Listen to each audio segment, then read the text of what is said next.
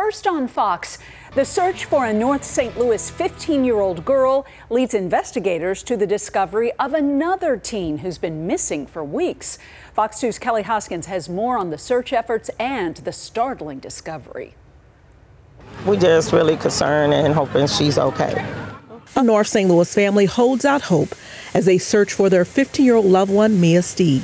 St. Louis City Police say Steed was reported missing last Friday after she left her home around 6 p.m. in the 5900 block of MacArthur. It's been a while, and you miss somebody and they're not at home, so you don't know what's going on. There's too much stuff going on out here every day, so everybody is concerned for her safety. She's described as a medium complexion black female, 130 pounds, with a medium build. She had long, twisty type braids and was last seen wearing tan sweatpants and a tan shirt. Thursday afternoon, a large-scale search for Steed led her family and search team to an apartment building in North St. Louis near Goodfellow.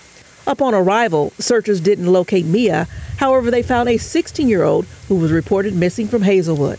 As they approached that building, one of the young ladies that's been missing tried to escape out the back. And as she escaped out the back and took off running, I was actually down here searching for Mia, and actually we just kind of converged. And when I initially encountered her, she portrayed herself as being one of the individuals trying to look for Mia as well. That's the one that they actually was called for her to be looking for. And they just happened to run across this one because she knew that she had been missing. So when I knocked on the door, that's when she jumped out the window. According to the Missouri State Highway Patrol website, Hazelwood reported 2 teens missing last week.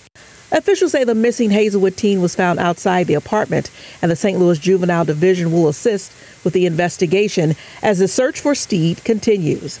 Reporting in North St. Louis, Kelly Hoskins, Fox 2 News.